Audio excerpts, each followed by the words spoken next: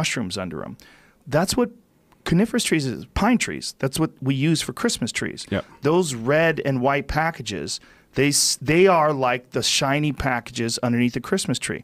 They are the color of Santa Claus. Yeah. They're common in Siberia. They're eaten constantly by caribou. Caribou are reindeer. Reindeer are addicted to these to the point where when people are having psychedelic mushroom rituals and they go outside to take a leak, the caribou will knock them over to get to the amanita muscaria piss in the sand because they smell the amanita muscaria in the piss. And one of the ways these guys trip their balls off is they eat the mushroom and then they drink their own urine. They have a second process of this.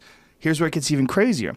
In the times in Siberia where it would become extremely snowy, when the shaman would visit, the way they would get into the house is through the fucking chimney because the door would be snowed in. So they would climb in through the chimney. I mean, there's